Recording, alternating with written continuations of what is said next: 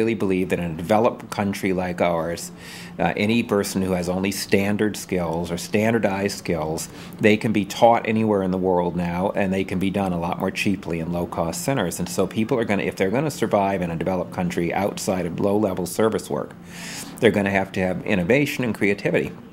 And so the form of schooling that we engage in that basically privileges people who know a lot of facts but can't solve problems with them is on its last legs. It will not be economically prosperous form of schooling for us. What's next? Next will be schooling that stresses the ability to solve problems, but not just to solve problems, but to be able to do it collaboratively, so that you can work in a group where the group is smarter than the smartest person in the group. And also where you can innovate with the tools you've learned and not just do standard solutions to problems. That's where we're going to go, and that's one of the reasons people are interested in video games and related technologies, because, again, they put you into worlds where you have to solve problems. I mean, all a video game is problem solving. It's just a series of, if you think about it, in some weird way, a video game is just an assessment.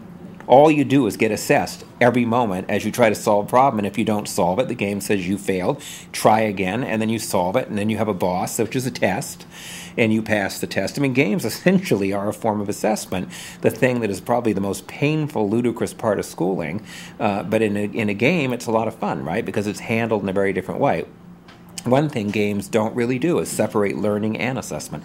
They don't say, learn some stuff and then later we'll take a test. They're giving you feedback all the time about the learning curve that you're on. So they're not the only solution to this problem by any means, but they're part of the solution of getting kids in school to learn not just knowledge as facts, but knowledge as something you produce, and that in modern worlds you produce collaboratively. One of the first games I played was a great game called Deus Ex. Very complicated game, and like any good baby boomer, I read the game manual. And the game manual is just as technical as a textbook, and I couldn't understand a word of it.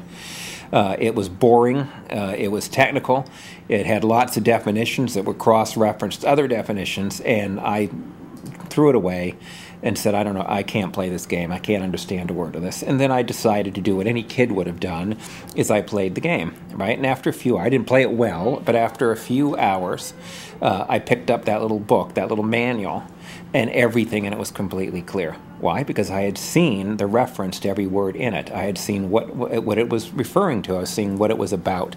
Well, my argument is the same with your chemistry textbook. The words in a chemistry textbook are tied to a game, the game of chemistry, what chemists do when they want to solve a problem. The words are tools for problem solving. They're not just facts to do Trivial Pursuit with. And if you played the game of chemistry, you come to understand why people use the words as tools to do things, to engage in actions, and to label images. Now, if you played the game, what you do with the manual is use it as a reference to look up stuff that you need to know to get better, or to understand something in the game that you don't think you fully understand. And that's the same way a textbook ought to be used. You ought to be using a chemistry textbook when you've already understood there's something you need to know about chemistry. Then you go and use it then proactively. So I don't think it's a radical proposal, actually. I think that scientists have always learned the language of science by doing science.